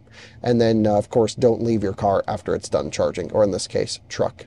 Outlets, you have a power feed in the front, which is a 48 volt, I believe, could be a 12 volt as well. Someone should confirm this. I'd like to actually get a multimeter on it and see what it does. But both in the roof and the front trunk, there are extra accessory wires where you can mount light bars or winches or some other things perhaps. Could be kind of interesting.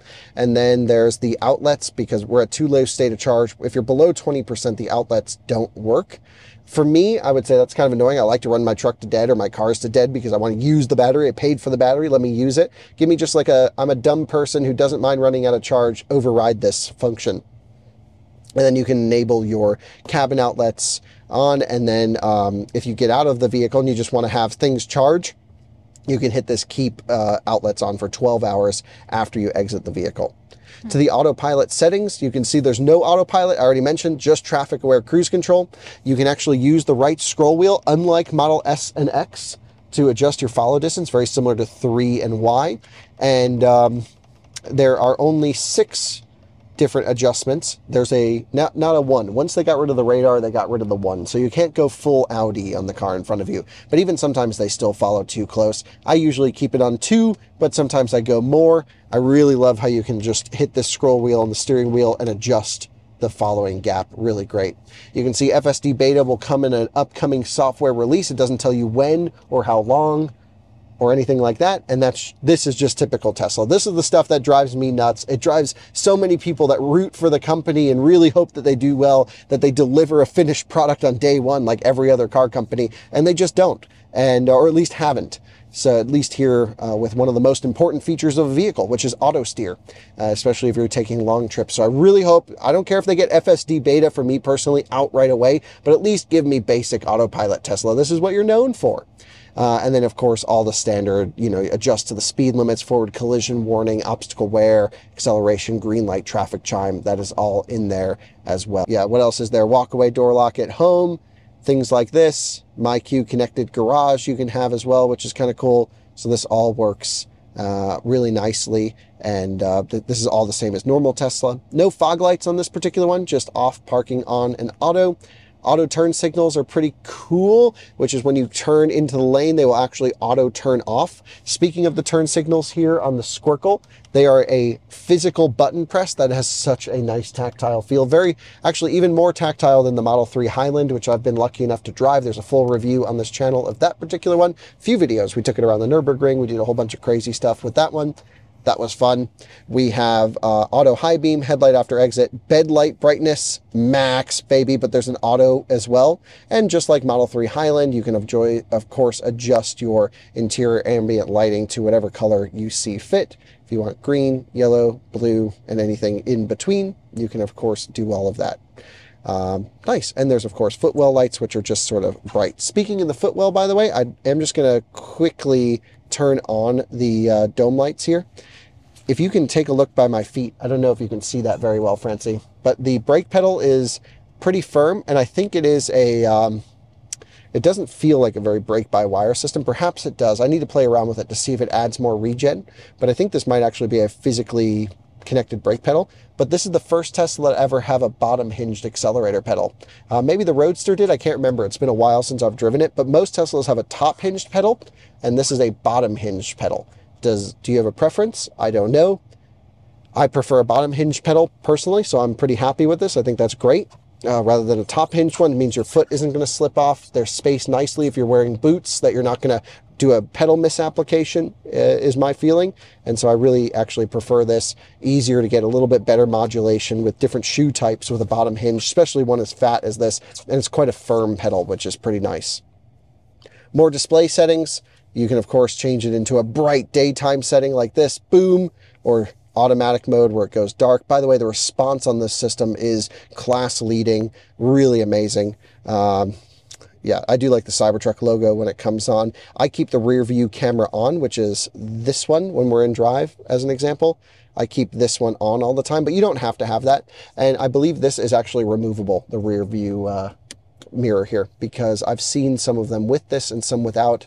I don't want to break the truck, but I think this is removable, which is kind of neat. While we're on the topic up here of the rear view mirror, the hazard lights is the only light up here in the roof. And you don't have to, like, if you're in an emergency situation, you don't have to get right on the hazard light. You can just, bam, hit the roof and you're good to go. And then you can just swipe up and you're good there as well. So that's kind of cool. In an emergency, boom, just smack the roof and the hazards come on and you can smack it. You don't have to look for the individual one, which is really great. As a backup, you also have park, reverse, neutral, and drive. Which is really kind of nice. This is more for like car washes, or if the screen fails, or if there's a software glitch. This doesn't stay on all the time. I guess I assume you could just use it all the time. You just is sort of a, it feels your hand and it wakes up the controls. Very similar to Model S and X. It's just up here. Model 3 Highland is up here as well, rather than in the screen. For the most part, most people will just have their seatbelt on like this, put their foot on the brake. I may not have auto shift enabled, and then it would just go into drive and go. But you know, you have overrides, but I just really like the idea that you don't need to like feel around for this button. If you're in an emergency, wham, smack the roof, and then your hazards are on. So that's really, I think, a well thought out feature. Really, really nice there. Okay, that was display. Were we in? Trips, that's what we like to see. We have everything we want: current drive, since last charge, and 2 trips. I typically live trip B as my entire life cycle, but since last charge is an amazing function. No other automaker really gets this one right. Tesla knows what we want, and that's what we want. What you see right here, all is good. 750 miles on the odometer on this particular one. Navigation, we're not going to dig into too much. It's all the same as the normal cars. One cool thing with the Cybertruck and every Tesla, of course, is Sentry mode. It will actually allow you to log in through your phone and view the cameras live all around the vehicle. It will record if you have an accident on a hard drive, or if someone, you know, decides they hate your Cybertruck and spray paints, oh, this is stupid, or whatever it is, it will catch all of that, which is really great. And automatic dash cam built in using the many camera system on this particular one. So smart, so well integrated. It does use some power, Sentry mode, but it's well worth it. If someone damages your vehicle, you're good to go. I've famously had my Model S backed into with Sentry mode off because I didn't like the phantom drain, and now I tend to use it a bit more because it would have been great to find that person. So yeah, blind spot warning, which is nice. There's also a blind spot warning light built into the mirror cover here, similar to Model 3 Highland. We'll talk about it as we drive, but there's just a little red light in here. I would have preferred that it was like a typical orange one built into the side view mirror, like most vehicles have blind spot, but okay, we'll take it. We'll take anything so we don't have to take our eyes away from the direction we're looking. There's a pin to drive function, which is great, which is, you know, if you're worried someone may steal your car or have access to it, break into your house, grab the key card and go. You can have a code, and actually the code moves around on the screen so they can't see the fingerprints as to where you touch every time. Really, really smart stuff. There's a speed limit mode. There's a Joe mode, which actually reduces the loudness of the chimes so that you don't wake your kids up, because Joe's kids were getting woken up by the Tesla. I just love how they take customer feedback and implement functions and things like this. Tesla is just better than anyone at it. 50 PSI is the recommended tire pressure, which Tesla always goes quite high. Rivian is 48 PSI on there. All terrains 2 PSI more here means probably a little bit less grip off-road. Of course, you would want to air down for off-roading. There is no built-in high pressure tire filler, air compressor on this particular vehicle. You just have to bring a mobile one, and you can get an accessory, of course. This one's slightly low. We'll have to adjust the tire pressures before we do any of our efficiency testing, of course. All of this stuff is pretty normal. I did promise that I would show you the camera preview to show you what all the cameras can see on the Cybertruck. So here you can see the inside of the truck. Hello, viewers. And then here we can see outside the vehicle, you have your main camera view. You have your wide camera view. This is all hardware 4 stuff. You can do this in every Tesla, actually. You have your left door pillar, your left fender, your right door pillar, your right fender. What is that screen that pops up as we go through? It's pretty funny. You have your rear view, and then your front camera that's built into the bumper down below. The front camera is really nice, actually, because if you're cruising around and you hit the camera button, which there's a physical camera button on the steering wheel now that I can click and bring up, it will actually give you the lines as to where you're going here, which is really great. And I think I already showed you, you can wash it, which is obviously pretty freaking sweet. We should just mention some of the other apps. This is all very similar to every Tesla, so I'm not going to dig into it. I can control the rear screen from the front. So this is what Francie has access to adjust the air vents around, to adjust 3 levels of fan that also adjust the entire car, to adjust rear or low fan output, which is great. She can also adjust the seats, move the passenger seat forward only while parked. While you're in motion, if someone's sitting there, you can't do that. Rear heated seats as well. The center rear heated seat, or the center seat is not heated, unlike my Model 3, which is actually, how does my Model 3 have a rear heated middle seat and this one doesn't? I don't know. The Model 3 Highland didn't either. You can adjust some of the audio back there, and of course watch YouTube, Netflix, or whatever sort of streaming service you want, except Disney Plus. They got rid of that for some reason.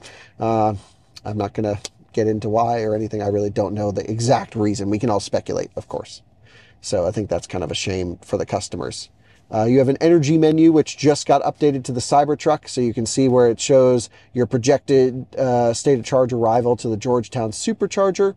And I use this quite a bit, especially while I was towing 1,000 miles down here in the Model X. This was a really great screen to have. You can compare it against rated range versus your projected from the trip planner built in. Tesla does this almost better than anyone, just nailing it almost every time. Recently, though, I have seen some bugs, and I hope they work out some of the route planner bugs so you don't get left stranded. Always do a mental check on everything. Of course, you have dash cam built in, phone calls for Bluetooth. It will read messages. I love the built-in Spotify. And of course, you have a toy box where you can play games in here. And I highly recommend that you take a look at my friend Brandon TeslaFlex's information, because he will be showing a lot of the games, a lot of the different things in here software-wise that I may not have the effort to dig into. Enough on software, Francie? Sure. Can we just go into service mode very quickly? Well, now you join us inside the service menu, and basically I've done plenty of videos on how to actually get into this menu. You just click the car in the bottom left, you go to software, you hold on the model of the vehicle, and then a menu bar pops up. You type in service, and then boom, you're in here, and there's a bunch that you can look at. So here's all the cameras. You can see your connectivity for your connection of everything, which is great. You have your software in this case, which, you know, your autopilot software, somehow 1.6 gigabytes just for traffic or cruise control, I guess. Okay. ECU update status. You can see everything is green, looking nice and updated.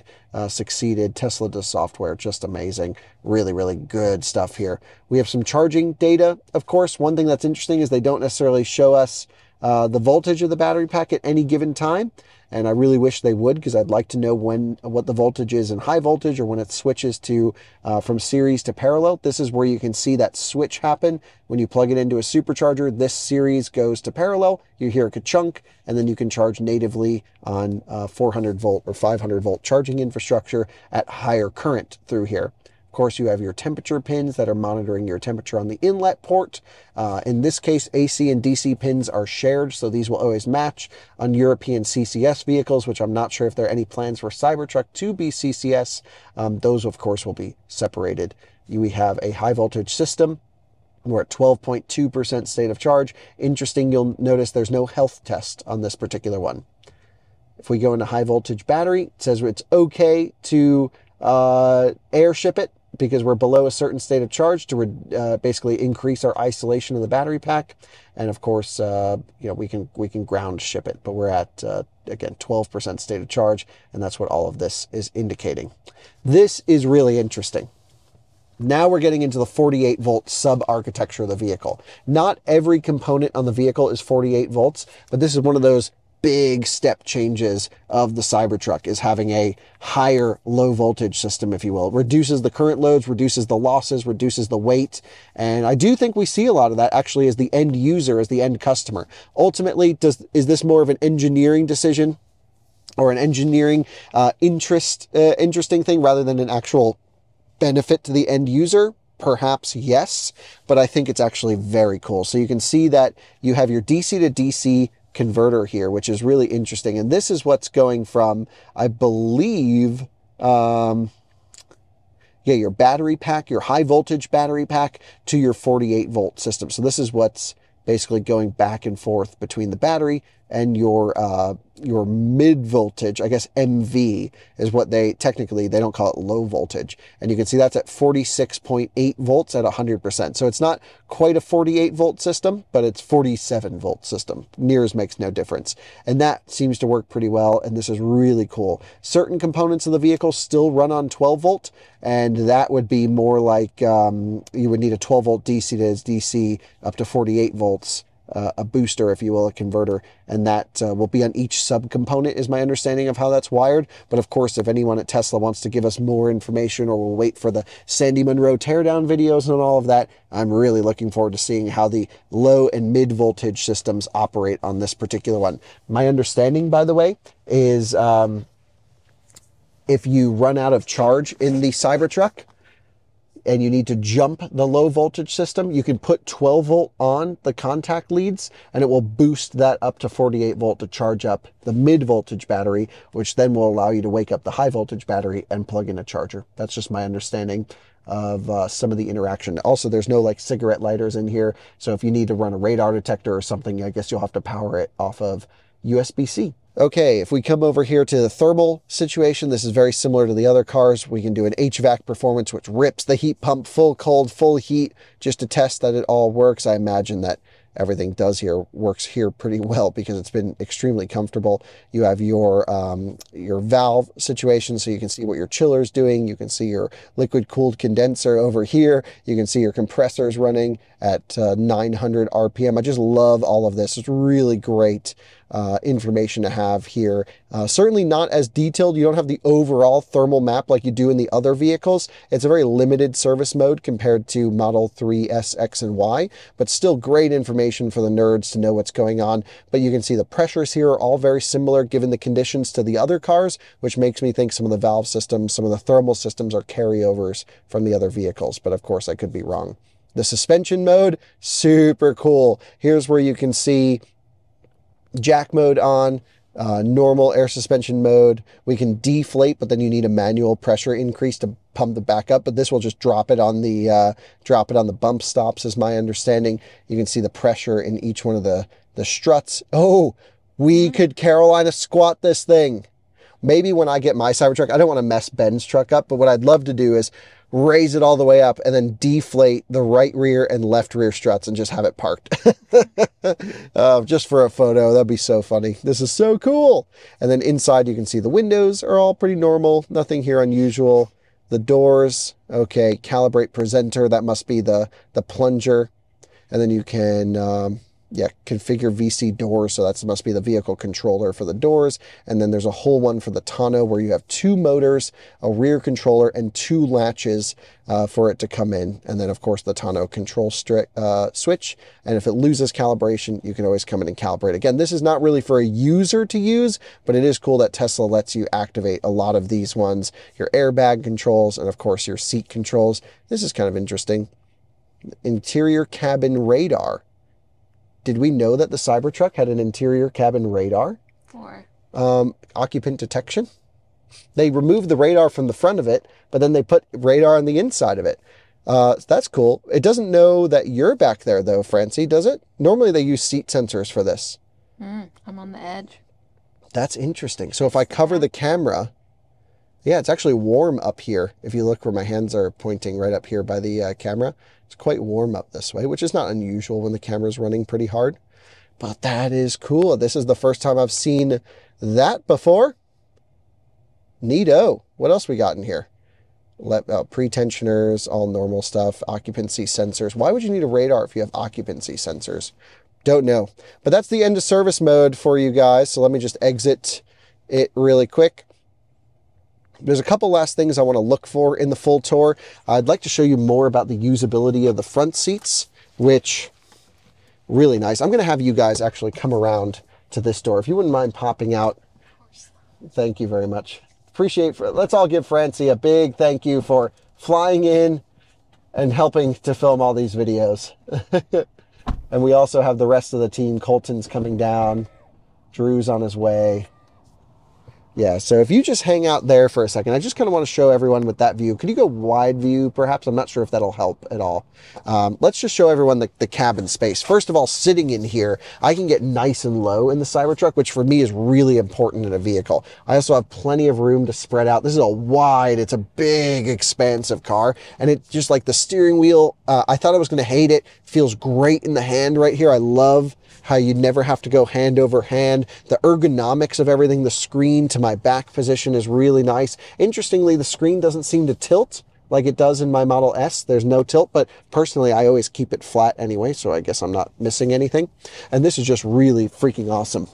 There are 2 wireless phone chargers here, although I have noticed that it's already overheated my phone. Why they don't pipe the HVAC into here like Porsche does with their Cayenne and some other upcoming models, I don't know, because that was one of the coolest things that I've ever seen, and it makes for a more efficient charge and means your phone doesn't overheat, and it only ducts the cooling up in here when your phone is on there. I don't know. Porsche nailed that one, I think. Cup holders seem great. We'll have to do the strawberry acai test. I haven't tested it yet. J1772 adapter is, of course, included with every Cybertruck. This is technically an 80 amp rated adapter. I think still, is it? Yeah, 80 amp maximum, but no Cybertruck has an 80 amp onboard charger. The center console, super deep, very plasticky. This is where it kind of feels a little, I don't know, nasty, prototypey. And if you're going to skimp on any materials, this is definitely the place to do it. But stuff just feels a little bit cheap in this whole center console area. This is probably the weakest part of the truck. It looks cool. It's the right size. It's just very not great materials. And again, that's just coming from my side. It's a truck, who cares? That's one viewpoint, but a lot of people will buy these as lifestyle vehicles, not intending to use them as a truck. Of course, if I get one, it's going to be a work truck. We're going to beat the crap out of it, and that's how we will treat it. If I just come down here, there's actually a light that is lighting up this sort of underfloor storage area, very similar to the early Model S that had the flat floor. And I'm not sure if you can see any ports down there, Francie. Is there any, where'd that light go that we just had? It's in your pocket. Let's kick that bad boy on. Any, I'll pop out too. Let's see what we can find. Because I think there's supposed to be some outlets in here. So, yeah, here, I'll grab the light really quick if you don't mind. Just so I can see. Yeah, nothing under here, just straight plastic. Seat control stuff. No 12-volt outlets. Under the screen, there's a little speaker or a little fan. Could be a fan for cooling it, perhaps. I'm not, oh yeah, there's actually an OBD port in this one right here by the brake pedal. That's cool. We got to plug in my Autel scanner to that. Typically, Tesla doesn't do any data on OBD, and this whole vehicle runs on mostly high power or high speed Ethernet rather than CAN, but there is a legal requirement, I guess, to put an OBD on there, so that's interesting. Okay, let's just take a look in the back seat since we got the light out. What else is there to show under here? What the heck is this? We got 2 USB ports. Is this a 12-volt outlet? What? No way. Is it really? It's shaped like one. Come on. What? Oh, no. It's good. Got me. NEMA 515 outlet right here. Or sorry, 520 outlet. I don't know if you can pull full 20 amps from these ones, but it's worth a try. But that's just a little cover that goes right there. I thought somehow they did like a cigarette lighter, you know, regular 12-volt outlet and a little light under here. USB-C ports. Again, this all just feels scratchy and not final and just not nice materials throughout. The screens are amazing. Some of these things they did so well, but yeah, the materials aren't nice. By the way, I haven't given a back seat review yet, and so I'm gonna hop back here. I keep thinking of more things we have to do for the full tour. And people think we just do this for Cybertruck. We do this for every car. This is like, I'm telling scary stories. Telling scary stories in the Cybertruck. How do I turn this? Well, I guess I'll just kind of, I don't know what the heck to do. That's too fancy for my lifestyle. You can hold it. If I close the rear door, dang, this thing is, you know, gets the attention of everyone around. He's jamming out in his soul. That guy's living the dream. What is it, 12:45 a.m.? Ripping music in the soul.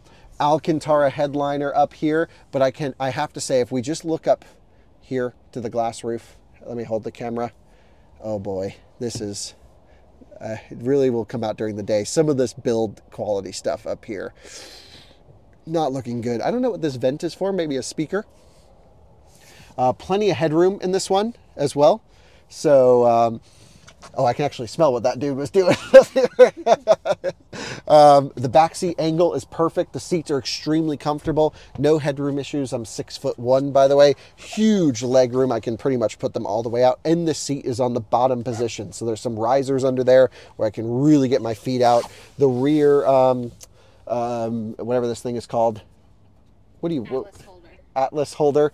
Yeah, I don't know. I wish it extended to here rather than here. They're a little bit small. And actually, like, the material's just a little bit weak on the back of the seat. It needs to be sculpted a little bit more. And yeah, damn, this is cool.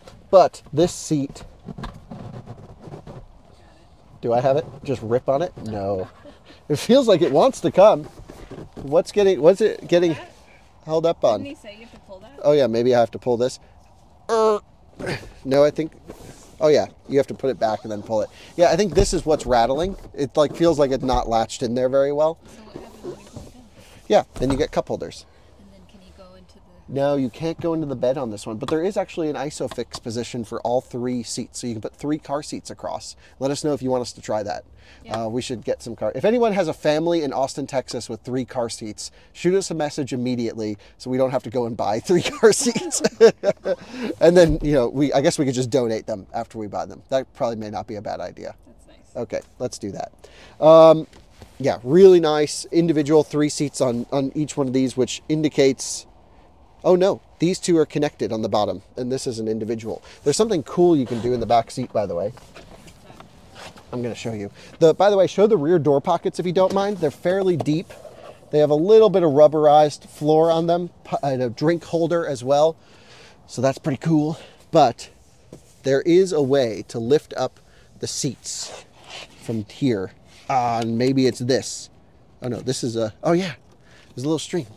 I'll show everyone on the other side. This is so cool. This is one of the best features of the Cybertruck. And it's something my Rivian doesn't have. It's something a lot of pickup trucks do have. This is not a new truck feature. Oh, and the door opens 90 degrees. How nice is that? Because normally, I think my Rivian only opens to about here. And I'm always trying to get crap in there. That door does not open 90 degrees. I don't know if that's this particular one issue.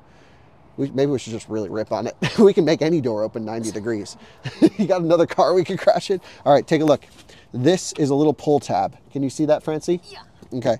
If I pull the pull tab, boom, then this gets lifted up, locks in, and now we have room for dogs. And we have room for Francie's. Oh, man, that was cool. That was like a drone shot. Jordan will love it. Ultimate quality on Out of Spec. Yeah, let's just show everyone that door over here on this side. This one, this is as far as it opens. It's like they put the wrong latch. They put a front door latch on the rear door. Well, we just had a major panic attack because my phone died that we were filming on, and we thought we lost the whole hour-and-a-half long clip that you guys are probably asleep by now. If anyone's watching this video at this point, you're crazy. But there's so much to go into, and there's a vehicle as radical as this that's new and on the market. And I truly have not covered everything. Even things like the recovery hooks down here that you can just yank on. And we'll be doing that when we run the truck out of charge in a feature video to test the capacity of the battery pack. The front camera with a washer jet, super cool that you can see that just to the left there. The front mounting plate stuff for a front license plate, if you live in a state that requires it, would be interesting to explore as well. Things like what's below the wheel covers, we'll be covering in an upcoming episode on answering all of your questions and even answering some of mine. And of course, I want to talk about the mounting brackets for the roof hardware. There's 1, 2, 3, 4 optional points to mount roof crossbars, but you're on this like 45-degree upward slope the whole way. So how does that work? That's got to be awkward. There's built-in power to that top right one. Even towing back here, we haven't discussed much about what's under this ugly diaper looking thing. I don't know. It's not a good looking rear bumper, and it hangs so low. There's so much empty air underneath this truck. I have no idea why. It must be for an aero reason. The fact that if you were to export this vehicle to Europe, look at where the reverse lights are. Your Euro plate's going to cover all of that right there. So you'd have to do a reverse light replacement of some kind, or never tow with it and put your Euro plate here, I guess could be an option. All these interesting things like what the turn signals and brake lights look like in person, the rear camera mounts, so much more I want to get into with this truck. And thankfully we got a head start filming through the middle of the night tonight, and we'll be working with it all week. I can't thank enough everyone who's helped us with this project. Of course, Ben, the owner of this truck, for letting us use it for you guys to see. Again, his stuff will be linked in the description below. Truly an awesome guy to just say, take the truck, do what you need to do with it. Really appreciate that. Of course, Brandon Flash for helping me figure out the charging issues. Jeremy Whaling, who you guys have seen on the EVgo podcast. We were just nerding out about why we couldn't get this thing to CCS charge. And we have some ideas about trying 1,000-volt capable NACS cables and even going to some lower voltage chargers. So much to dig into on all of these topics. And yeah, truly, it's been so many people involved, from Brandon Tesla Flex coming down here. We'll have 5 Cybertrucks on Thursday, all in one place. It's going to be crazy. We have Colton coming down, Drew from Martian Wheels, who will be making Martian wheels for the Cybertruck. I can't wait to see what those look like, because so many people hate the wheel covers, and we need a really cool, aggressive wheel for this thing. It's just all coming together. It's been so cool. And of course, Francie for filming. Thank you very much. I just saw the look on her face. You just held that camera for 2 hours while I rambled on about this truck. So I can't thank you enough. Normally that's Alyssa behind the camera, but she's got that incredible arm strength. They're using some cool contraption here. Yeah. What is that thing? It's called a tripod. A tripod. That's a little tiny one, but somehow that's easier for you to hold than a normal phone. Not so much shoulder work. And there's just so much to dig into over the next coming days. It's truly incredible what we have to do. And to thanks to everyone, my friend Skylar and really everyone who's helping us, my friend Matt with a lightning. So many people involved with getting the Cybertruck coverage out from our side, and it's all happening last minute on the fly. Who knows what we're able to get? And we almost just lost this whole video. So, you know, it's all part of the fun. Plenty of videos to come. Please comment with what you want to see. We'll put it all in a full video. Plenty of range testing, charging testing, towing testing, off-road testing. Ugh. I don't think we're going to sleep very much, and I'm already tired. See you on another one again soon. Bye-bye. You know, we are talking about a metal electric truck that I'm, complaining about charging speeds and towing stuff and trying to really evaluate the nerd portion of it. But we all know like 99% of these things are going to end up right over there at Whole Foods. And no one's going to give a crap about steer-by-wire or any of the other stuff. Too bad, though, because the truck's pretty cool. Pretty cool. No one's going to care.